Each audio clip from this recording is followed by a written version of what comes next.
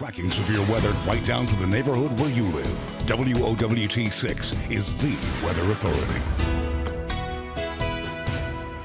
I'm Chief Meteorologist Mike LaPoint's your hour forecast to help you plan your day. Monday starts off in the 60s, around 60 degrees. Very humid condition, partly to mostly cloudy skies. By early in the morning, we may even start to see a few showers begin to roll into our region. We're still monitoring a warm front that's going to start to surge. Again, periods of rain maybe in the morning, if not, just mostly cloudy skies. The main brunt of the moisture begins to creep in by the afternoon, and by 4 o'clock, showers and thunderstorms will start to fire here in our area.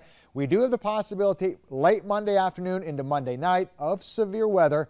Our largest threat would be big hail, damaging winds, also some flooding rains with these storm cells as they move through our area. 72 degrees will be the high, but again, Monday late in the day into the night, that's when we'll see our best chance of severe weather. Just a 30% chance early on Tuesday, 80, and then some more rain chances on Wednesday and Thursday. Temperatures in the mid-70s, and we're going to hold on to some isolated showers and storms as we approach the end of the week into the weekend. Now, not going to be a complete washout, but at times it will be wet. And take a look at those nighttime lows. Very uncomfortable. We're looking at upper 50s to low to middle 60s for most of the week.